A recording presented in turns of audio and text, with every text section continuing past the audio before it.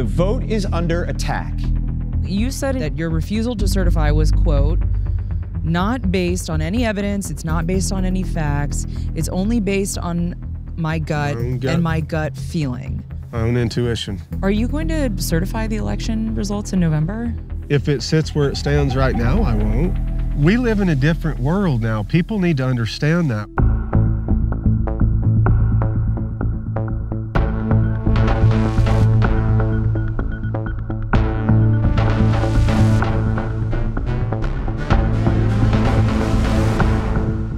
I'm Todd Zwillich, and this is Breaking the Vote, our series where we track the ongoing assault on voting rights and efforts to undermine democracy in America. We're here to cover how the democratic process a lot of us take for granted is being attacked and exactly who's trying to wreck it. Now, that's a hard thing to get your head around. We still vote for members of Congress and senators. We still vote for president. The oaths get taken, the flags still wave, but underneath the surface, the foundation is cracking. Because bombarding the foundations of fair voting and voting representation isn't a side effect. It's becoming a strategy for an entire political movement.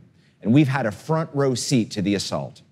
We watched as government official after government official after government official sat before the January 6th committee and recounted all the ways the former president of the United States, along with his lieutenants, devised ways to wrest control away from the people, steal an election, and stay in power.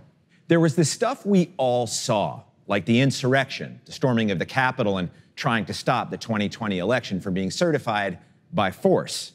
There was the scheming behind the scenes, like the attempted political takeover of the Justice Department, and the outright fraud, the plot from the president's allies to replace Joe Biden's electors with fake ones not chosen by the voters. The attempted coup was broad and multi-fronted, and it didn't work. Or did it?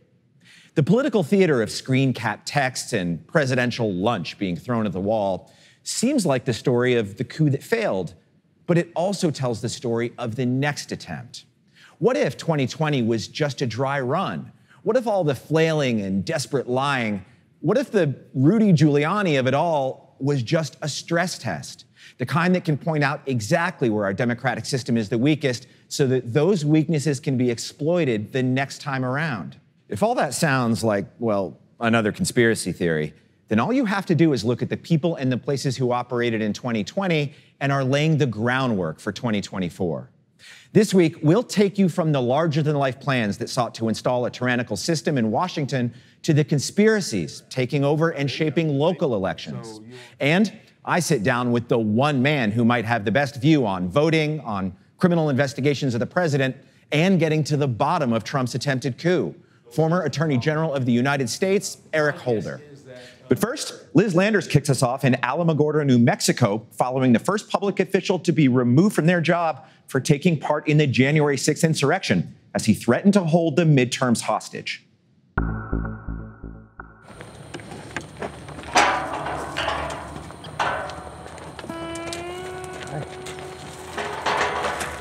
You been staying busy? Oh, yeah. Yeah.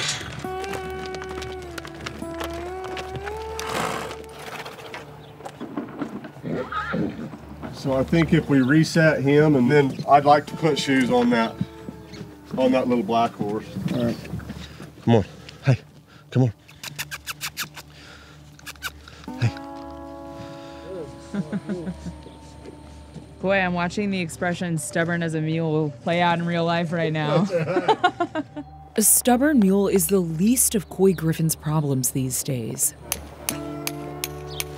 How's the politics been going? Oh, you know, every day's a new battle.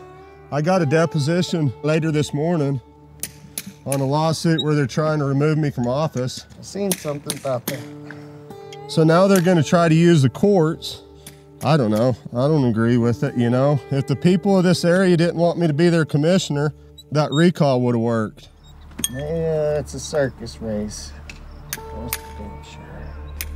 Griffin was convicted of trespassing on the Capitol as part of the January 6th insurrection, in part on the basis of this video posted to his Facebook page.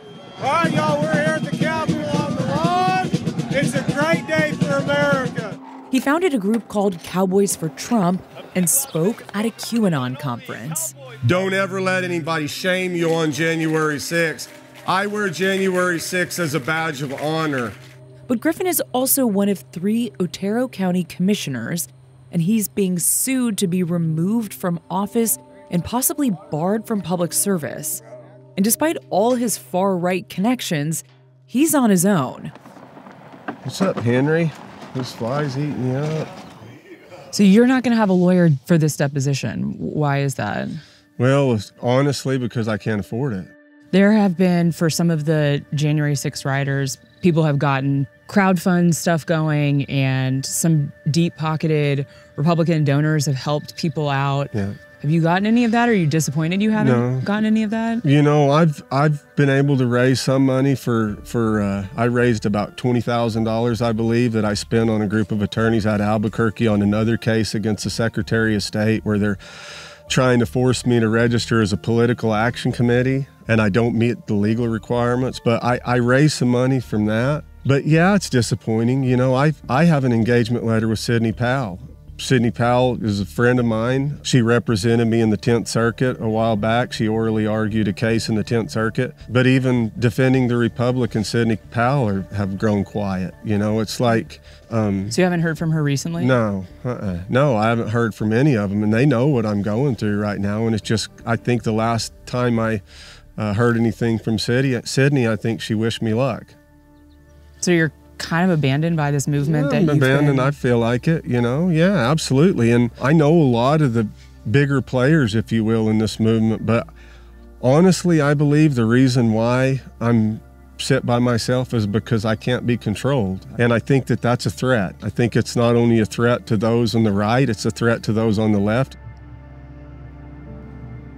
Griffin has other legal problems too.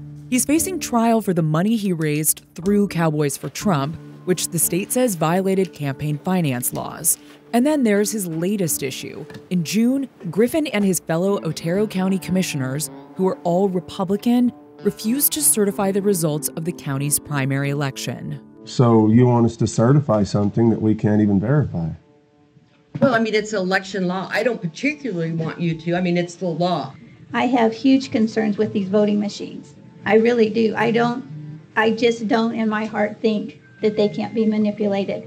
Commissioners play no role in the administration of the election or the tallying of votes, and certification is usually a procedural non-issue.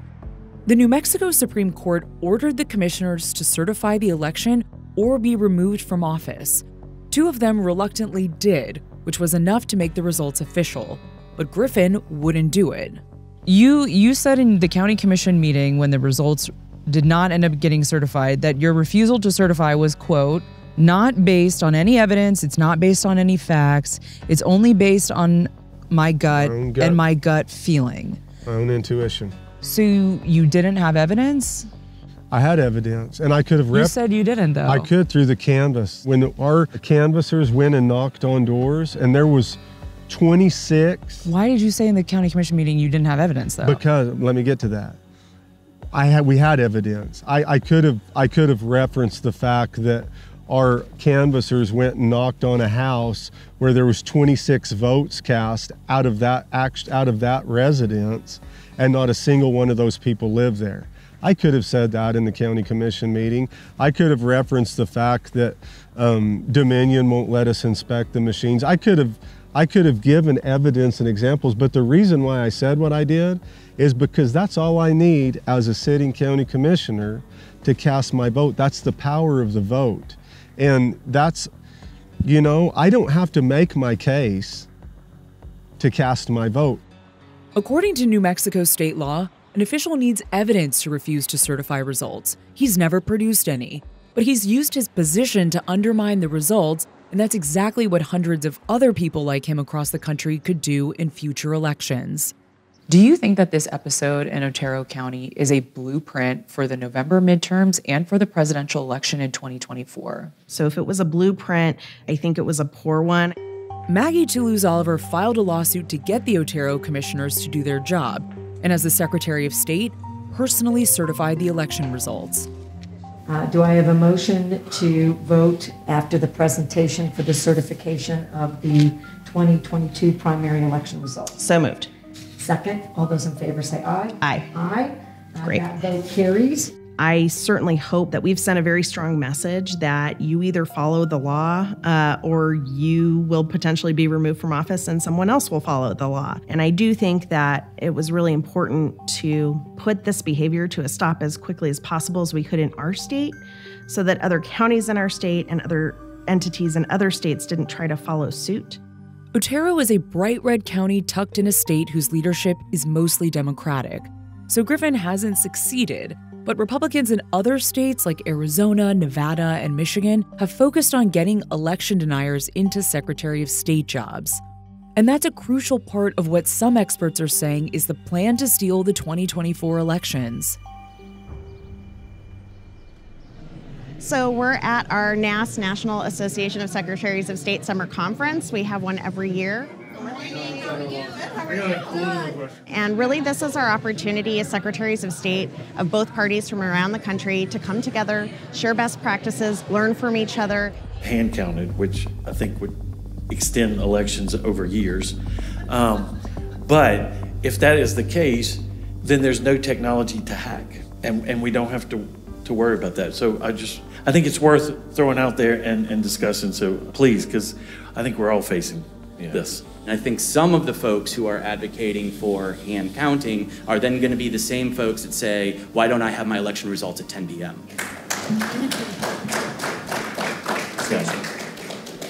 So I don't recommend hand counting.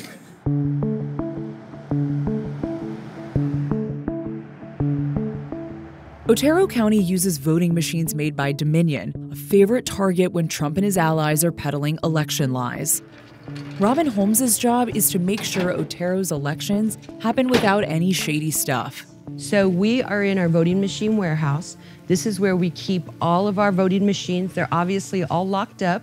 You all had elections here recently, primary elections in June. How did those go? So everything went great. All of our numbers were wonderful. We were very excited about all the work everybody had done to get to that point. There's a nationwide movement, I guess you could say, that's questioning the election results of still 2020, now of 2022 we're seeing, and probably 2024 and beyond. How does that make you feel about your job and your work? We've always taken pride in our work. We're very transparent. We're very fair. We invite anybody to come and watch us certify machines, watch how they actually work. We are actually going to bring a representative down from Dominion and schedule a meeting to get our Board of County Commission over just for them or whoever else would like to come and see, just look at the system. And if they have any questions, ask, at that point. And I know our County Commissioner, Griffin, he says, well, there's proof of all this fraudulent voting but I have yet to see any proof. We've had nothing but good results out of these systems. And he is, as well as the other commission, they've all been elected on these systems.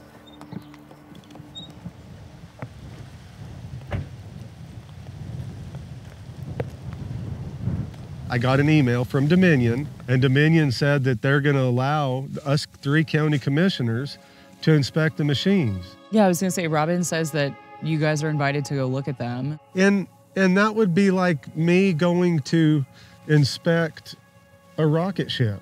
I know nothing about it. I can go look at an outside forensics expert that's qualified.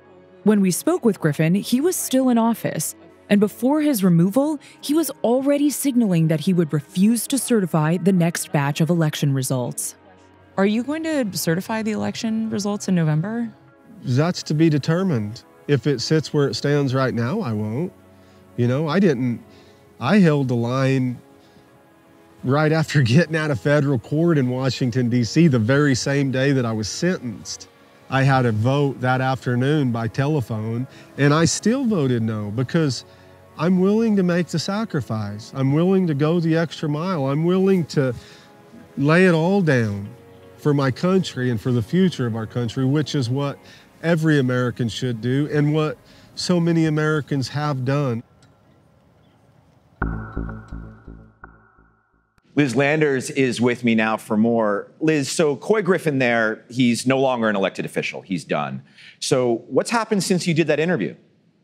Well, when we were with Couy in New Mexico, he was being deposed in a lawsuit to remove him from office. This liberal watchdog group out of D.C., Crew, brought a civil lawsuit against him to remove him from office using Section 3 of the 14th Amendment, which basically says that if you participate in a rebellion against the government, you can no longer serve in office. That is stuck around from the Civil War, and now people are trying to use it to remove some of these people that were at the Capitol on January 6th from public office. A judge determined that that case and that argument was strong enough to remove Couy from office. I talked to him moments after that decision was released, and he said he was shocked, but he had no regrets about his activity and his conduct on January 6th.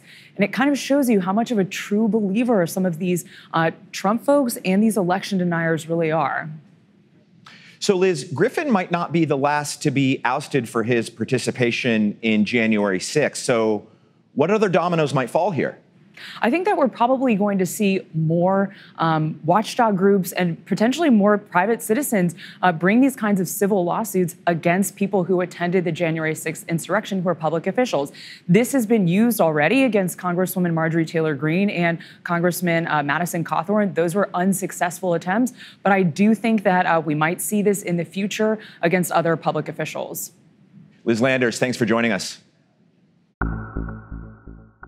Coming up, the costly legal jeopardy the former president and his inner circle find themselves in after years of trying to subvert American democracy, and how they're milking everything they can out of their supporters to foot the bill.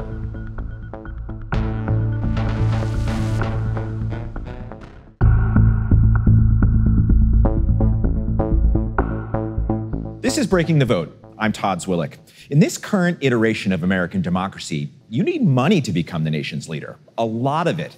But here's a question. What's the price of attempting to overturn an election? It's something those behind the failed coup are finding out the hard way as they learn that there's literally a price to be paid for perpetuating those stolen election lies. Here's Vice's James Hamilton on the grifting underway by those still unable to let go of their election-denying past as they try to stave off a costly future of lawyers and legal bills.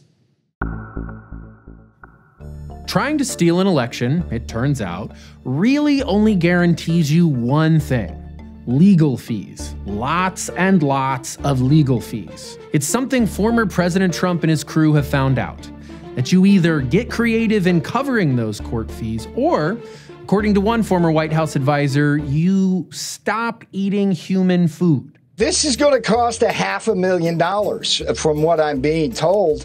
And I have a choice to make about, that's going to basically wipe out my retirement savings, and I'll be eating dog food if I stay out of jail. Trump's helpers, fixers, lawyers, and fanboys have been scrambling to keep their plates dog food free pretty much since last summer, when Congress launched its special investigation into January 6th. Where it gets tricky is figuring out who's getting money through a grift, as in questionably legal, and who's getting it through something more like a swindle, meaning they're not breaking the law, but they're also not telling the truth.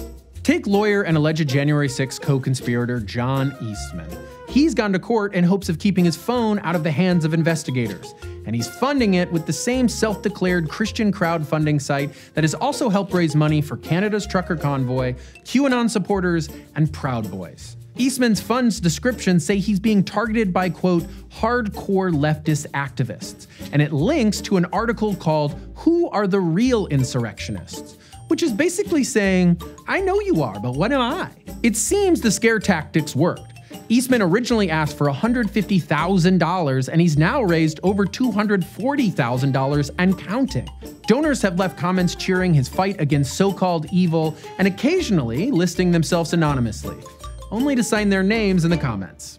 Former Trump advisor and forever friend Roger Stone has also turned to his supporters. Stone started fundraising on his own website back in 2017 as the Mueller investigation picked up. 5 years, 7 felony convictions, and 1 presidential pardon later, Stone is still collecting that sweet, sweet cash. His website makes it clear any donation is considered a gift to Stone, meaning he can technically do whatever he wants with it. Though these days, most of that money will go towards legal fees. and settling a lawsuit from the Department of Justice saying he owes almost $2 million in unpaid taxes. And if crowdfunding isn't enough, Stone has also tried a trendier way of getting money.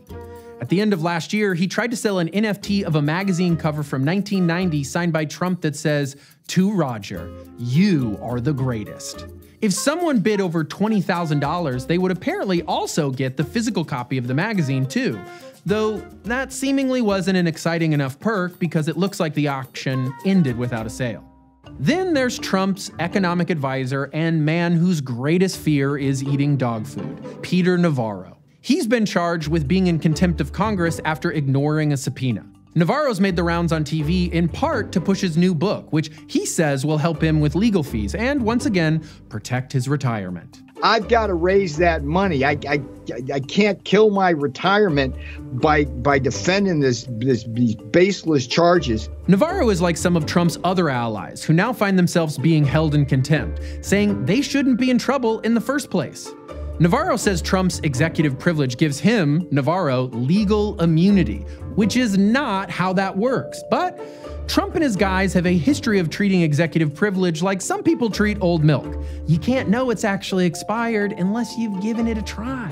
Now that Navarro is in trouble, he's also getting help from the Save America PAC, a PAC controlled by Trump. Save America PAC and Make America Great PAC, another Trump-controlled fund, have paid out more than $2 million combined just this year to law firms representing Trump loyalists who've been connected to January 6th and have refused to cooperate with the committee's investigation. Save America PAC has helped pay lawyers representing Steve Bannon, Mark Meadows, and former Special Assistant Dan Scavino. The PAC was paying for a lawyer for Cassidy Hutchinson too, but when it was clear she was going to testify, she was forced to get a different lawyer. But if you're not a big-name witness, there's money for you too. The American Conservative Union has a legal defense stash called the First Amendment Fund that helps some aides who get subpoenaed. The ACU's chairman says the fund has, quote, over 7 figures from donors. More than a dozen witnesses have gotten help from this fund, and anyone else hoping to get in on the action has to prove at least one simple point. They can't agree with the committee's mission, and they certainly can't cooperate with it. Members of the committee have pointed out that criteria could lead to witnesses being coerced to stay loyal. Throwing PAC money around isn't illegal, and paying to keep sycophants happy so they don't rat out the leader of a political party makes some kind of sense in a cynical, wicked sort of way. But that's not the only thing that's shady about these political slush funds. Throughout the committee's investigation, we found evidence that the Trump campaign and its surrogates misled donors as to where their funds would go and what they would be used for. So not only was there the big lie, there was the big ripoff. Ripoff or not, one thing's clear. Trump and his dudes need to raise a lot of money because they're being accused of a lot of crimes, while stretching the truth or straight up lying to do it. Just ahead, we sit down with former Attorney General Eric Holder and talk about the threats hitting democracy, plus whether he would urge the current Attorney General to indict Donald Trump. More Breaking the Vote when we're back.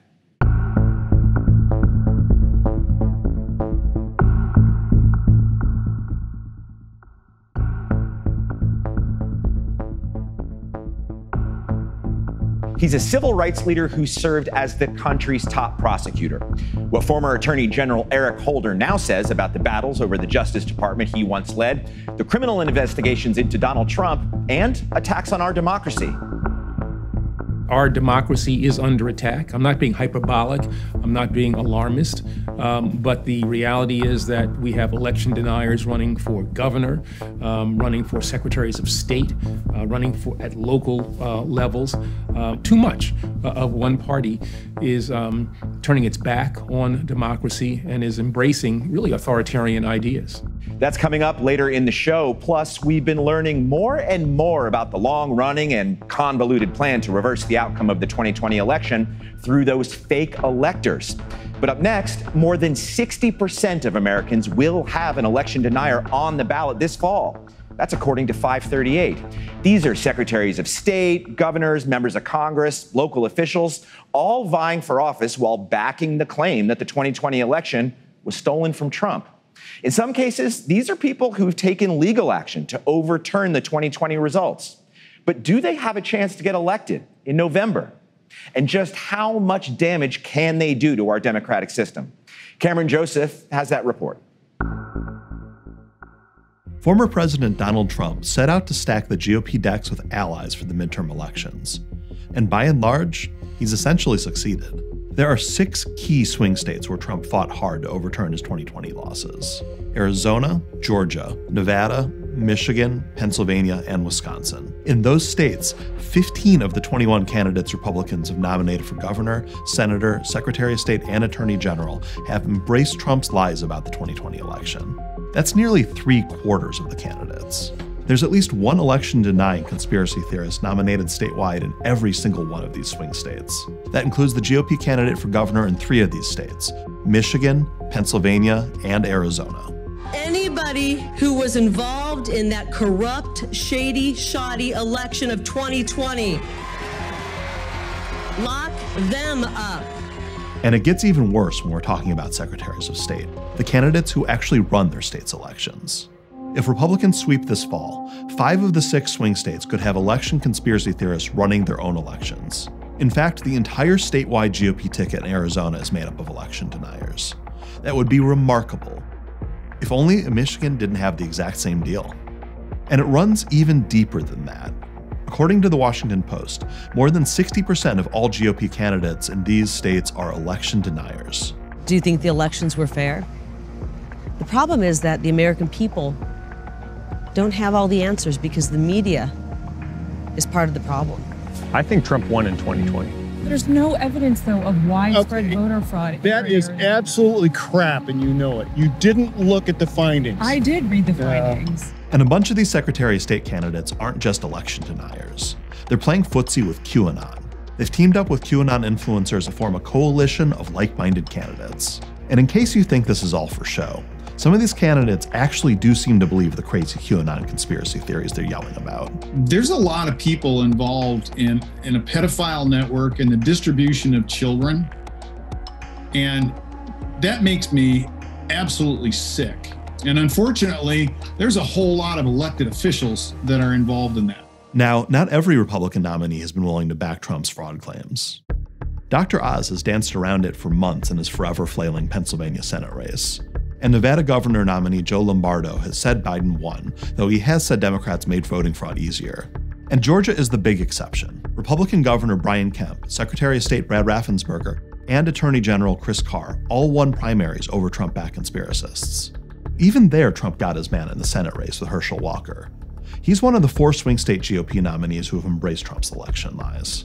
But I can guarantee you Joe Biden didn't get 50 million people vote for him, but yet people think that he's won this election.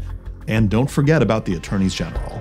They're the ones who actually bring criminal prosecutions if local wackadoos violate campaign laws. Or they can join wild lawsuits trying to overturn their side's election loss, like 17 different Republican AGs did in 2020. And 4 of the 5 GOP nominees for attorney general in these states are election deniers. Nowhere is this choice starker than in Michigan.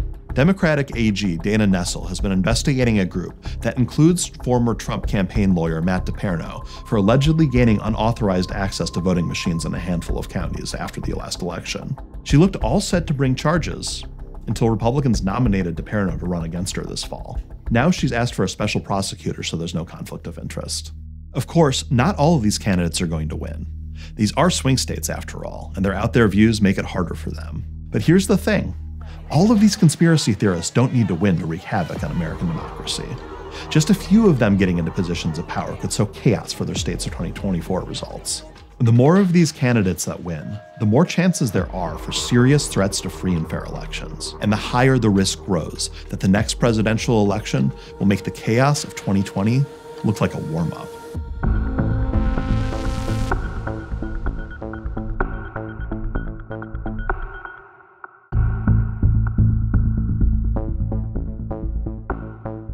Welcome back to Breaking the Vote. Coups aren't always violent. In fact, they really don't need to be in order to succeed. And despite appearances on January 6th, the vice president's election certifying role isn't the most troubling part of our 240-year-old system of government. Here's Liz Landers on the small but glaringly obvious issue at the heart of our great electoral experiment. Democracy is under attack from every direction. It has been for years, and we've been covering it. And there's a small window in which the country can make sure those attacks don't succeed. That window, however, starts to close a bit more in November. While institutions start to splinter and crack before voters' eyes, there's one part of the country's centuries-old democratic republic that has stood the test of time and will likely continue to. But that isn't necessarily a good thing. Political scientists, lawmakers, voters, even late-night comedy hosts have called the current system unrepresentative or undemocratic, while shouting out loud about the one big, glaring instance of false advertising underpinning the country's great experiment. America is not a one-person, one-vote democracy and never has been. The question is, does a seemingly outdated 200-year-old system actually function? Is it equitable? The answer is pretty simple: no. Enter the Electoral College. Consider this: because of the Electoral College, one of the two major parties needs 52% of the vote to have even a 50-50 chance of winning the presidency. It's the Democrats. Which helps explain why two recent presidents, both Republicans, lost the popular vote but won the White House. The Electoral College is also one reason why political campaigns are pandering to older and mostly white voters in swing states like New Hampshire, Colorado, Wisconsin, and Pennsylvania. They literally have more sway and power. So how did we get here? Defenders of the Electoral College say the Founding Fathers wanted to protect the nation from mob rule and to make sure that less populous states get a voice. Let's be honest though, depending on where you look now, mob rule is exactly what some voters have. But that's not the whole story, because this system was also born from slavery, racism. In the late 1700s, the Electoral College was backed by whites in southern slave-holding states so they could include enslaved people in their population count, but deny those people the vote. The system would give slave owners and their supporters outsized political power in this fledgling so-called democracy. But today, undemocratic minority rule can be found in many parts of the country, particularly in one pretty powerful governing body, the US Senate. Take, for example, that more people live in California than in these 21 states combined. Yet Californians get just 2 Senate votes, while voters in these smaller states get 42 combined Senate votes. That means some Americans have more than 20 times the voting power of others. And the results are stark. The US Senate is now 6 to 7 percentage points redder than the country it's supposed to represent.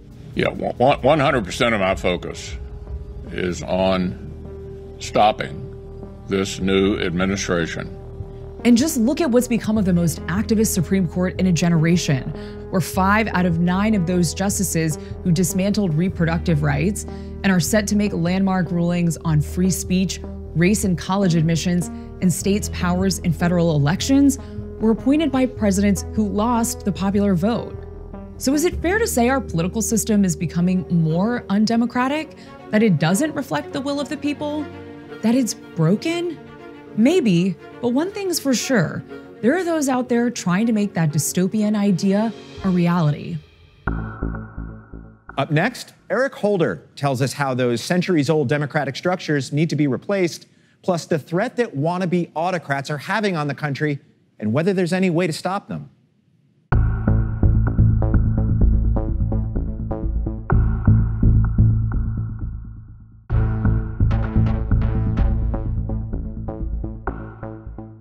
American democracy is in a crisis. And with these coming midterm elections, we're now at an inflection point.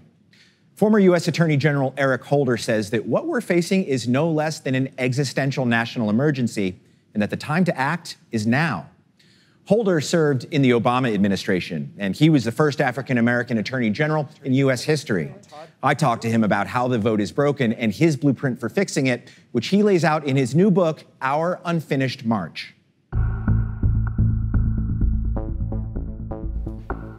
Mr. Attorney General, Eric Holder, thanks for joining us. Sure, glad to be with you.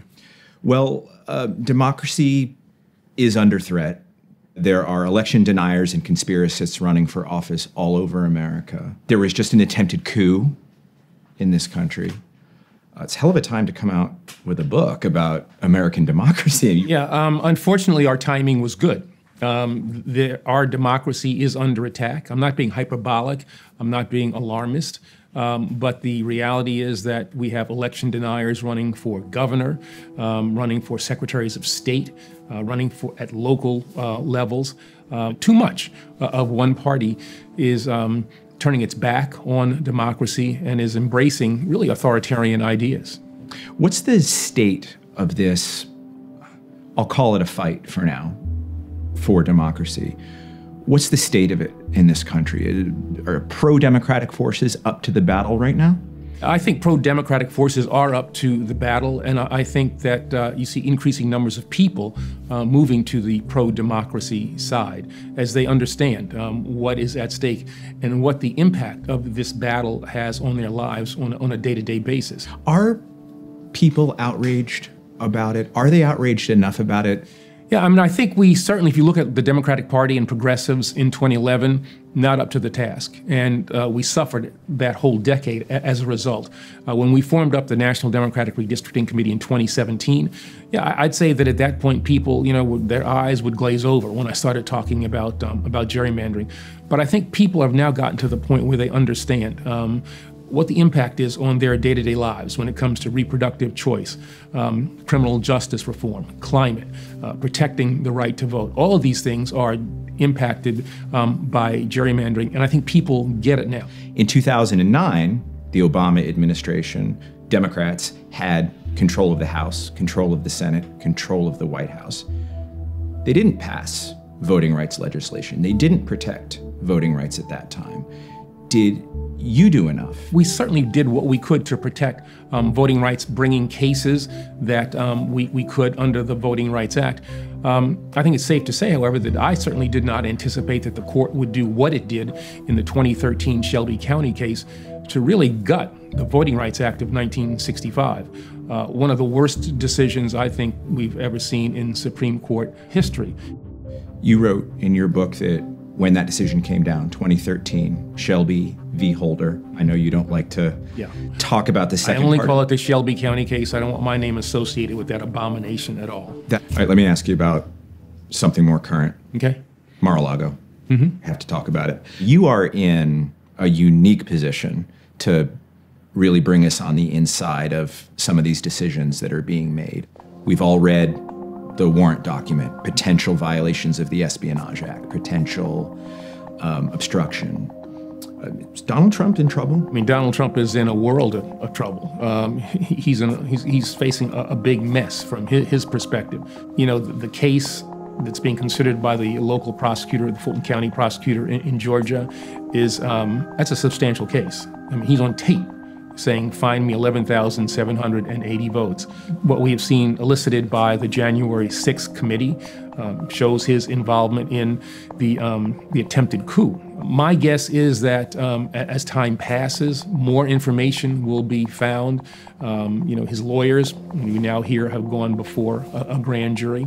They're not going to lie. One thing that's come out in the aftermath of the Mar-a-Lago searches, I think I read a survey that said 41% of people considered that to be a politically motivated abuse of power. 41% seems like a crisis of confidence in the Justice Department and in the FBI. The Trump base they believe everything that Donald Trump says. It's all misinformation. Their whole party is based on misinformation. And he's been, and those who surrounded him, and I think people in the Republican Party have been irresponsible in the way in which they've characterized what happened. And that's something that really pisses me off. This notion that somehow or other you're going to go after federal agents and imply that they were planting information, let out the names of the people, the agents who were involved in this process, knowing full well that meant that they were going to be put in danger. The next time the Republican Party and leaders of that party and Donald Trump say that they are law and order people, I hope the American people will remember how they treated people in law enforcement around this Mar-a-Lago incident. This is something that really, really, really makes me angry.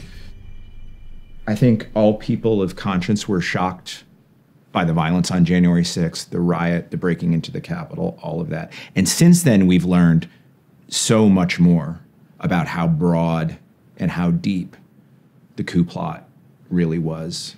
What pissed you off more? The bid to take over the Justice Department and politicize it for a coup, or threatening DOJ personnel and the FBI? That's a hard one. I think I would have the same level of pissed offedness, to the extent that there is such a word, to try to politicize one of the most powerful agencies in the executive branch. The way in which people in law enforcement, in uniform, were treated on that day. The way in which the former president apparently waited for hours before he decided to come out and then give that half-hearted speech. So go home.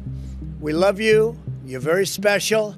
And then as the January 6th committee has done its work, and to find out, who was involved, the breadth and the depth of the coup conspiracy, that has angered me as well. You have people who just need a bit of a push to have the lives threatened of people in the Justice Department, FBI agents, potentially lawyers. And then you end up with some idiot trying to storm an FBI office in Cincinnati, Ohio, and he loses his life as a result of that. That's on the hands of the people who have been irresponsible in their reactions to what was a justified law enforcement action. That gives me great concern as well. So both of them pissed me off. The reality is that this movement mounted violence on January 6th. There's violence after Mar-a-Lago. They seem to be promising more to come. Yeah, but what do you do? I mean, if you are concerned that we can't hold them responsible because we fear violence, well, that in some ways just validates what it is that they did and makes it more likely that what they did on January the 6th and afterwards will be replicated in the future. Now, people need to be held accountable. That's one of the aims of the criminal law. But another important part of the criminal law is to deter people from engaging in similar conduct. And so if we want 10 years from now, 20 years from now, 50 years from now, to try to ensure the peaceful transfer of power, people who acted inappropriately around January the 6th, before it and after it, have to be held accountable. Are you worried they might also be violence producing, if there's accountability for those things? People on the fringe who've been activated by the irresponsible language that has been used by too many. That's what gives me concern. And so when I say, we can reduce it, but I'm also realistic that we have to be prepared to deal with not only threats, but action by some segments of our population. But I guess my thought is that we're not finished with these anger-producing revelations. The January 6th committee is going to continue its work. I suspect we're going to hear more negative things. Christopher Wray, the head of the FBI, said in some form or fashion that his primary concern, his main concern, was domestic terrorism. And what we have seen in the United States is a term that we've used overseas, but I think we need to bring home. We've seen the radicalization, of certain parts of our society. And these radicalized people pose, I think, a clear and present danger to our nation. That does it for this edition of Breaking the Vote. When we're back, how manufacturing fear operates for political gain. We'll look at the targets of the fear-mongering and the fear-mongers, too. Plus, how that good old fear and intimidation are at work to root out the workers and officials that make our elections function. Make sure to sign up for our weekly Breaking the Vote newsletter at vice.com/breakingthevote, and we'll see you next time.